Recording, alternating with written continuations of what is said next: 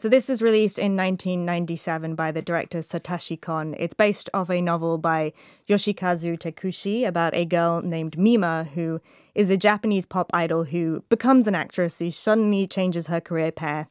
And to her great dismay, she discovers that she is the target of a stalker who's very upset about that decision and causes her... He torments her so much that she starts to lose her grip on reality, and she can't really tell what's fiction and what's reality anymore. And what I find really interesting with this film is I can't separate it from Black Swan, which is the Darren Aronofsky film, which he has directly said that he's very influenced by it, and that he even bought the film rights, which is very dedicated. He bought the film rights to Perfect Blue, yeah. Yes, he's very dedicated to that influence, and specifically in the sense that both Mima in this film and Nina in Black Swan keep seeing doppelgangers of themselves in mirrors and in reflections. And it's especially that those doppelgangers represent different parts of themselves.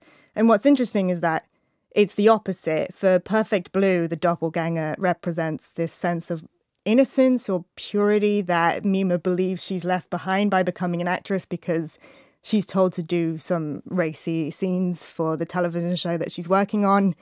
And in Black Swan, of course, it's the opposite because it's this very oppressed, like repressive, pure little girl who is very good at being the white swan in Swan Lake. But when she comes to do the Black Swan, which is the liberated, dark, sexual character, she just can't push herself to that extreme. And I have heard people accusing Black Swan of directly copying Perfect Blue, which I don't quite understand because the films are doing very different things. I think with Perfect Blue, it's very much a social commentary about how the outside world is pressuring women, controlling their lives, because Mima has no control over any decision in her life at all. She sits in these meetings with her agents and they just turn to her and go, right, so you're going to become an actress now.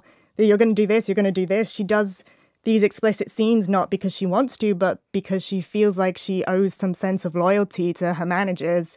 And of course, with Black Swan, it's more of a self-inflicted anxiety, I guess, because she's so desperate to be the white and the Black Swan at the same time. It's this trying to encompass all things, to be perfect.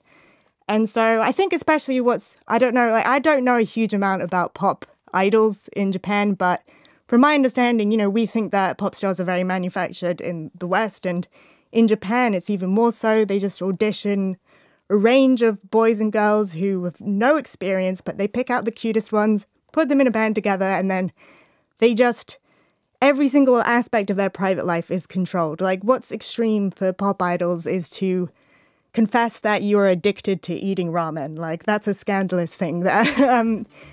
So yeah, I think it adds that level to it as well, if you're looking at it in the context of Japanese culture, I guess, as well.